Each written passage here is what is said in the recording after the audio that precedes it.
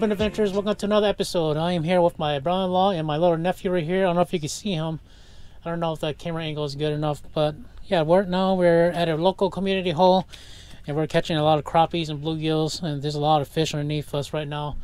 And we're just gonna basically out here just hanging out, having fun, bringing my brother-in-law for his first trip and my nephew for his first ice fishing trip of the season. So yeah, make sure you guys wave, guys.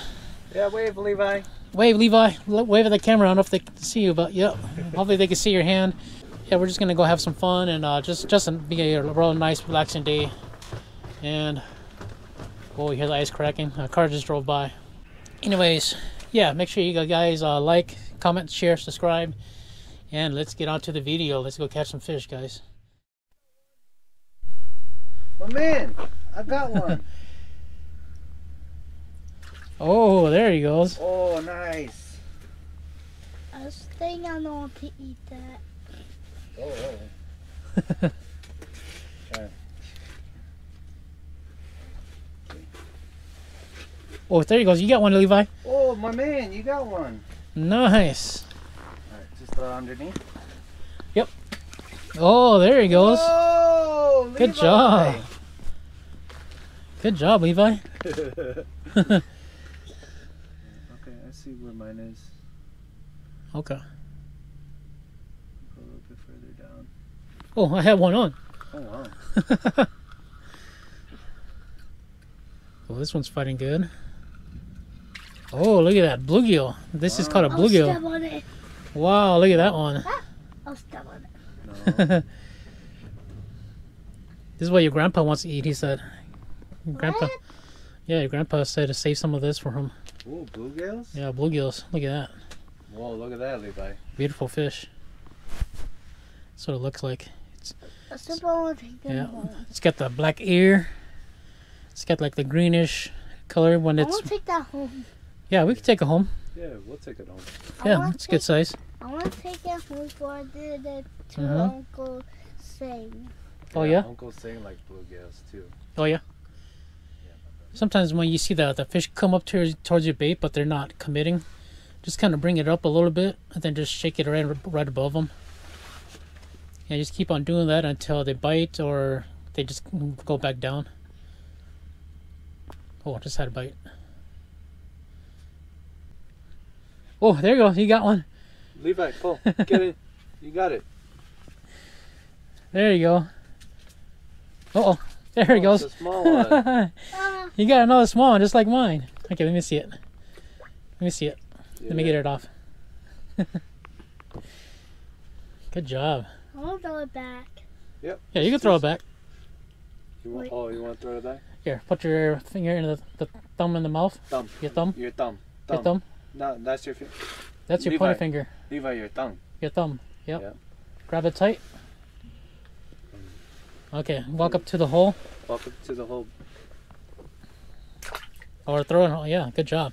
Yeah, that was pretty accurate. All right.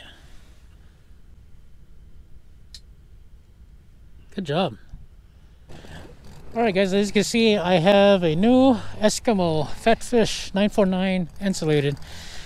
And this is my old Clam C360 right here. I'm going to set it up and do a size comparison. And reason why I upgraded to the Eskimo. I could have gone with another Clam, but the Eskimo is on sale for a good price and I couldn't pass it up. So I'm just gonna quickly set up the Clam for you guys so we can do a size comparison.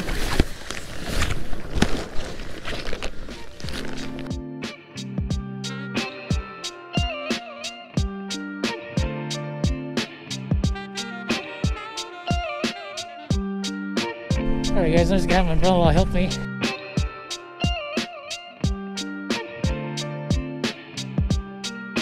Cool, thank you. Well, I'm just gonna tie this one right here. Just be careful so you don't trip. Yep. Alright guys, what do you guys think? From the looks of it, that Clam actually looks a lot bigger than the Eskimo. Well, I think the floor plan is a lot bigger on the Eskimo than the Clam, so that's one of the reasons why I decided to upgrade, because it's got a bigger floor plan, and I can actually fit 2 cots in there. I have 2 Cabela's cots that I can actually fit in there, and for the Clam I can only fit 1 barely fitting in there. So, but yeah, let's take you around and let's go look inside. All right, this is the Clam.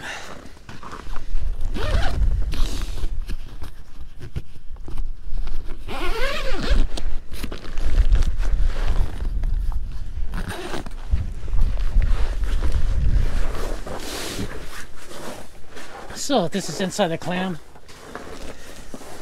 It's actually a real nice setup too. I do have LED lights in here set up, which I'm going to be transferring into the Eskimo. And this I might keep to use as a kitchen area for when I camp out, because it's actually got enough room for a small table. I could put a table, a stove, and even a little small Mr. Heater in here. And this is pretty tall too. I'm 5 feet 5 and my hand is not even reaching the middle of the hub yet. But yeah, let's go take a look at the Eskimo. My brother-in-law in there is in there fishing in there right now. But yeah, we'll go take a quick look.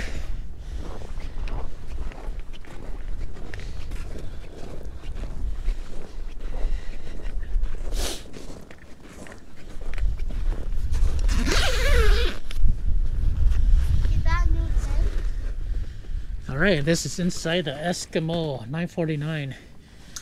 This is the RV cot that I can put in here. I can actually fit 2 of them in here. For the Clam I can't even fit 2, so I can fit 1 on each side, pop some holes in the middle, and we're good to go. For right now, this is how we kind of have it set up right now. My little nephew, my brother-in-law, got the Mr. Heater going. So yeah, I'm excited about this one. This one's got much more bigger floor plan. I think it was 8 feet or close to 8 feet, something like that, while the Clam has only 6.5 or something like that. But otherwise, yeah guys, this is the new camping setup, the Eskimo Fat Fish 949i. So next time you see me when I'm ice camping, I'm going to be sporting both of these out on the ice. Kitchen and living space.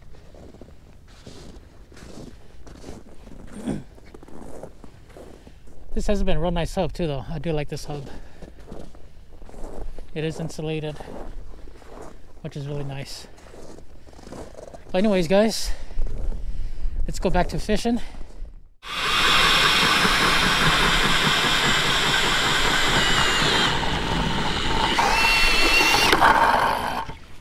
Alright, let me grab the flasher from you.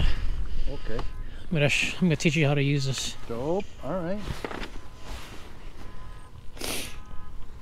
So this is your line. It's gonna make it shorter. Sometimes it's too long. So pretty much you just set it in here. We're gonna go through it 2 times. 1 times is usually the white letters, the white numbers. So you go to 2 times. So right now it's pretty much you're doubling this number. So 12, that'd be 24 feet right here. Oh wow, okay. Yeah. So all those marks are fish.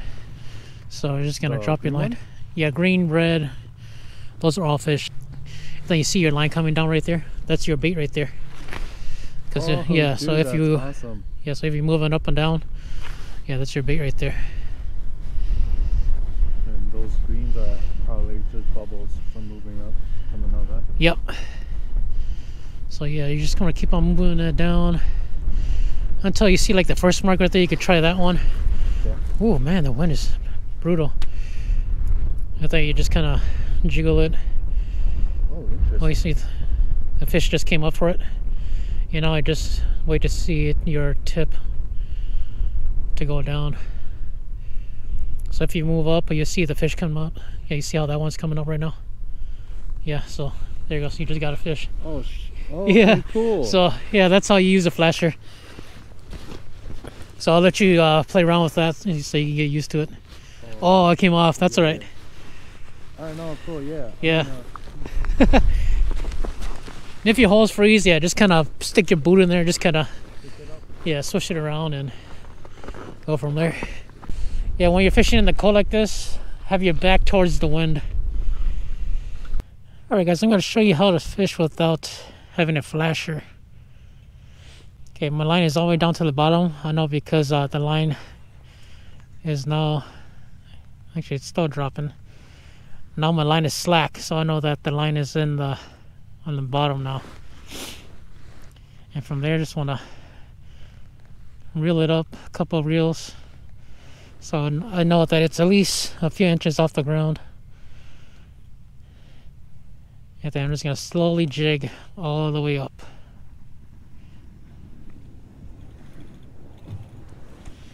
Or until a fish bites. Oh, and I got a fish on. Got a fish on, guys. Oh, it feels nice. What we got here? Oh, it's a nice crappie.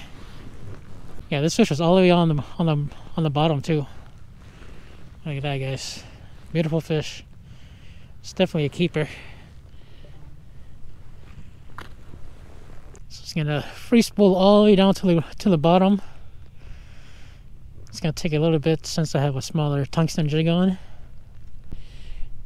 If you pay attention, you'll see that all of a sudden it's kind of stops spinning and then the line becomes slack. That's when you know that you hit the bottom. Alright, you see that? And it stopped and the line went slack. So now that I hit the bottom, just gonna give it a couple reels. Yeah, that's when I start working my magic. Reel it up, give it a couple turns. Oh, and I got another fish on.